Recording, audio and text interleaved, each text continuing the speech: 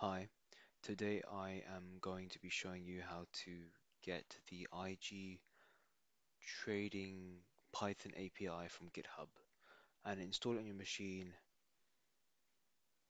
and try out some sample scripts. So essentially what you do is IG Python API GitHub, kind of the first one that comes up, this this project.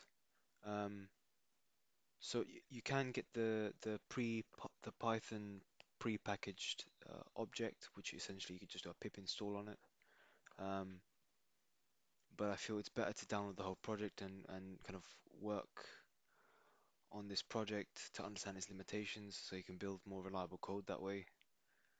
As you, in the end, you are trading money, so it's better to have a better understanding of what's going on. So yeah, once you download it, it should come up as a zip file, and then when you extract it, you should have something like this. And then essentially what you want to do is open a project. So you want to say File, Open, navigate to that folder here, and open it. Essentially, you don't want to do it in your downloads folder somewhere more reliable, like a documents folder, but this is just for ease sake. So essentially, you've got this code here. The most important aspect is this bit.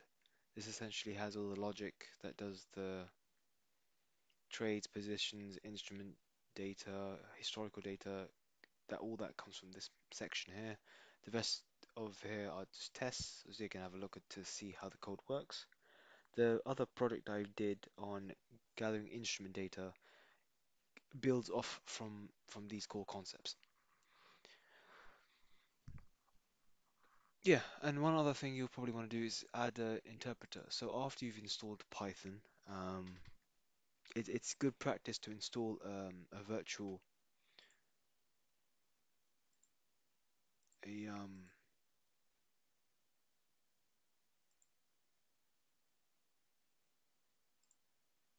a virtual environment. So you would want to have a base interpreter. So before you do that, you would do something like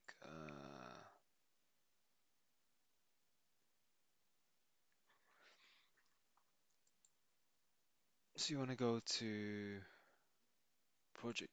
Python interpreter, and essentially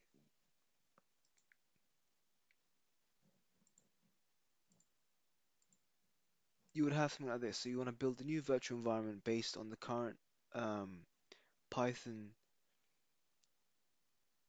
on your machine. So Python version you've got. So this is Python 3.9 basic.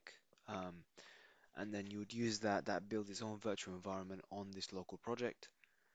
Um, and once you do that, you have something like this. And you can just add more and more libraries to it and take them away. And that way you have all your libraries confined into one project. It makes it easy to work with. There's less conflicts with different packages interacting with each other to grab resources in that way. Yeah, so